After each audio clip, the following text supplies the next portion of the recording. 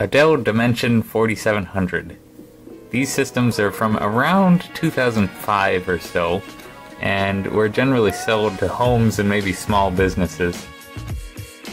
This one has its Pentium 4 with hyper-threading, clocked at 3 GHz, and running Windows XP, in this case, Media Center Edition 2005. Now the first thing we need to do to be able to run 64-bit OSs is flash the BIOS to the latest A10 version.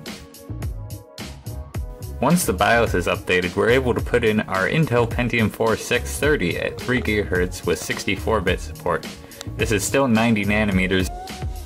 Due to the Intel 915 chipset, unfortunately we don't have access to the slightly more power-efficient Pentium 4s that run on the 65 nanometer process, and as such our power usage is very high, with this one consuming just about 180 watts at idle.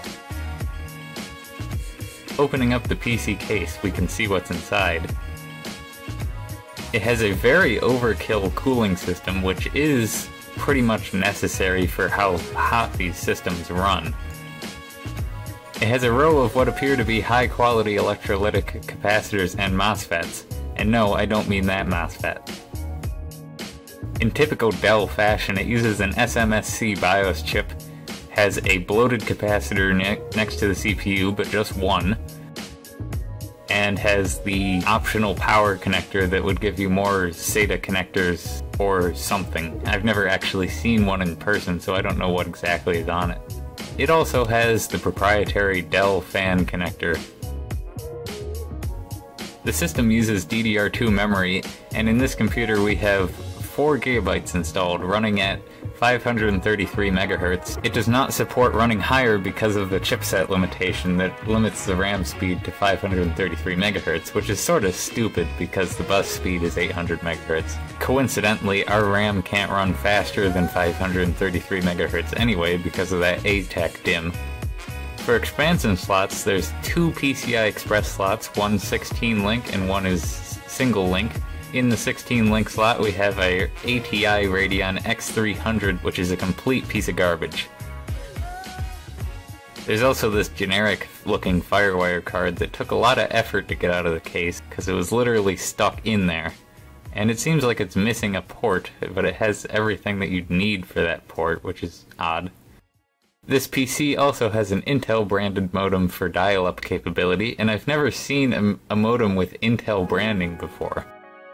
We're running Windows 8.0 and not 8.1 because Microsoft decided that they were going to stick it to certain 64-bit processors running the 64-bit variant of the operating system, so therefore we're left on unpatched 8.0. Although you can install the Server 2012 R1 updates on this if you're inclined. The first thing we'll look at is web browsing. Twitter seems to work pretty well, although Twitter is definitely not an intense website by any means these days. I was able to like and retweet things without much of an issue, with the main bottleneck being, as usual, my internet.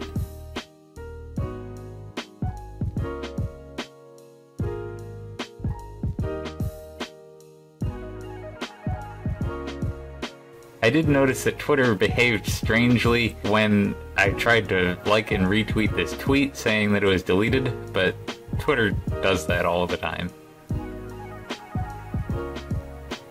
And onto YouTube. YouTube videos are actually surprisingly playable, probably thanks to the GPU, and Firefox supporting the GPU and able to use hardware acceleration. Because YouTube likes to use hardware acceleration with the new HTML5 player. I was actually able to play back HD video without much of an issue. The CPU usage was pretty high, higher than I would like, but it works, without much stutter. And then there's Discord, which is a crazy heavy site. However, it does seem to work reasonably alright. I'm using Firefox Quantum here. Chrome browsers do indeed work. However, with such an old potato GPU, they have absolutely no hardware acceleration that works, so you're going to see decreased performance wherever that would be utilized in, say, Firefox. As for local video playback, it runs very smoothly with not really extreme CPU usage. It's high at times, but then at other times it's actually only using about half of it, which isn't really that bad. I wonder if installing the K-Lite codec pack would give me better performance, but this is good enough.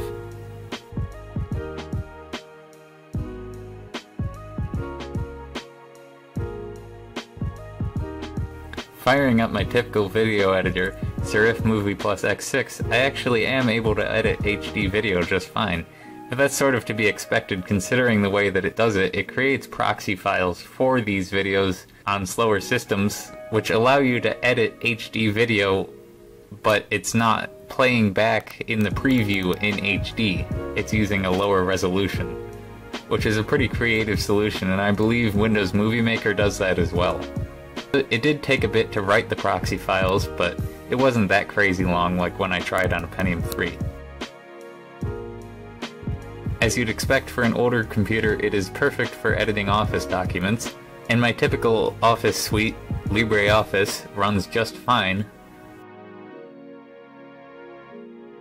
And since this is Windows 8, you should be able to run most any new programs because of how recent the kernel is.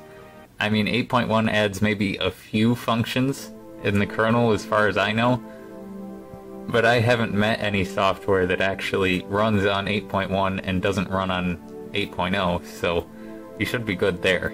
Now for gaming, I ran into a problem with just how much of a potato this GPU that came in the system is, so I needed to swap that out because this one only supports DirectX 9 and doesn't have much in terms of VRAM, only 128 megabytes I think.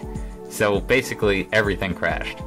I decided that the NVIDIA GeForce GT 710 would be a good match because it's fairly low power, but it does support DirectX 10 and 11. However, the 710 is pretty much a piece of garbage these days except for very basic things like multi-monitor support and basic hardware acceleration. Here's the results of the games running on this system on top of my horrible gameplay.